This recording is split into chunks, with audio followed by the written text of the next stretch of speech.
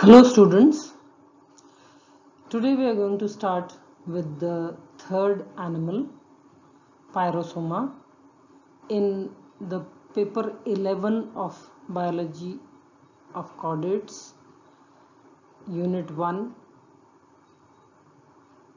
Life History of Sessile and Pelagic Tunicates and Ascidians, Pyrosoma, Salpa, Dolulum and Oikopleura. So I have already done Oikopleura and Dolulum complete. And now I am coming to the third animal, that is the Pyrosoma, and this is the previous lecture of Pyrosoma. There will be one more lecture after this. So let's begin with Pyrosoma. Pyrosoma is a free swimming, pelagic and colonial thaliacine found in warm tropical oceans, and it is found more abundantly in Mediterranean and Atlantic Ocean. Now in this sentence the word colonial is very important. If you go to an ocean and try to find Pyrosoma, the individual is not present in a single form. It is attached with the colony, and the colony is having a numerous number of individuals which together form a tube-like formation. All the individuals, they are arranged inside the tube and they are communicating by their branchial apertures to the outside, and inside the tube the atrial apertures, they are all opening into a common cavity which is known as the common cloaca. This you will be seeing in the diagram in the forthcoming slide, and then you will clearly understand what the structure is. Since its colonies, they emit a brilliant phosphorescent light, Pyrosoma is commonly called fire flames. And Pyrosoma is made up by two words, pyre, which means fire, and soma, which means body. So they are known as fire flames. A colony of Pyrosoma is like a hollow cylinder, as I already explained, and its length, it may vary from an inch to 12 feet, up to 12 feet. It is open at one end but closed at the other, which I had explained, a tube-like formation. The tube is closed at one end and open at the other. Its wall is a thick gelatinous test in which numerous zooids called the acidozoids or blastozoids are embedded. And you should not get confused by the words acidiozoids or blastozoids. They are representing the one individual, like the one individual Pyrosoma, which together with all the other individuals are forming a colony.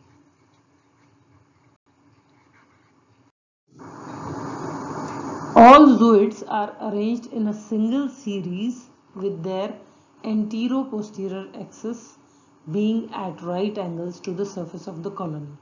Here you should understand that the antero-posterior axis means an axis which is running from the branchial aperture to the atrial aperture. So in these individuals, unlike the other ones in which the branchial and atrial aperture are present on the dorsal surface, like in Herdmania, as you have studied before, both the apertures, they are present on the dorsal surface.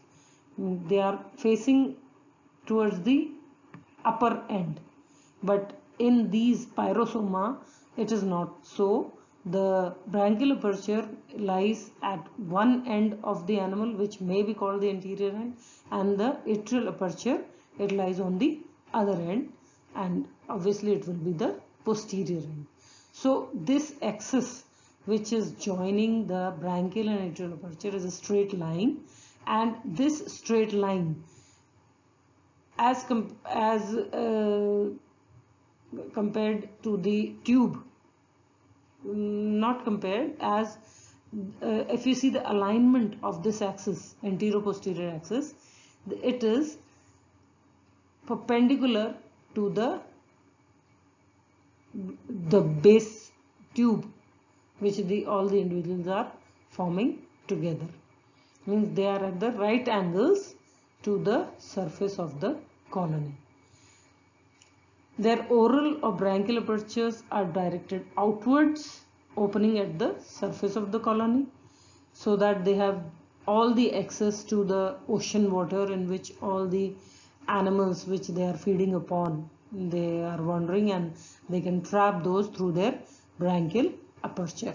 Whereas their atrial apertures are directed inwards, opening into the cavity of the cylinder. This cavity, thus a common cloaca, which communicates with the exterior at the open end of the colony. This opening is usually guarded by a highly contractile muscular velum or diaphragm formed as a membranous prolongation of the test and the mantle of the neighboring zooids. This text which we have done in this slide, it may not be very clear to you before you see the diagram, and that diagram lies in the next slide. So here is all the explanation which I have done before in the slides. You can understand it by the help of these diagrams. The diagram is showing a colony of Pyrosoma. There are three views given, A, B and C. The view A is showing the lateral view of entire colony. The view B is showing the colony viewed from its open end. You can see a hole in between. This is the open end, and it is guarded by the velum. And again, this is more clear in the C view, in which a longitudinal section of the colony is shown, and you can see the acidozooids. Look for the labeling acidozooids. They are acidozooids oblique blastozoids. They are also known as blastozoids. And you can see their branchial apertures which are opening to the outside, and they are guarded by test processes which are formed by the mantle of the adjacent individuals. And then there is a common cloaca in which all the atrial apertures of all acidozooids are opening, and through the common cloaca, it is communicating to outside through the cloacal aperture, which is lying between the shelf-like structure, the velum. And in between all the acidozooids, the colony tube which is forming, it is formed by the test. So this is the structure of the colony. And the velum, it regulates the jet propulsion of seawater from the cloaca to the outside, by which means when the water, it is forcing out through the cloacal aperture, and you can imagine it must be a big amount of water, as thousands of acidozooids, they are releasing their water through their atrial apertures into this common cloaca. So there is a large amount of water which has to be pushed out, and so when it is pushed out, it is like a propulsion. It is pushed out with a force, and this may be considered as an action, and the reaction is the movement of the colony on the opposite side. So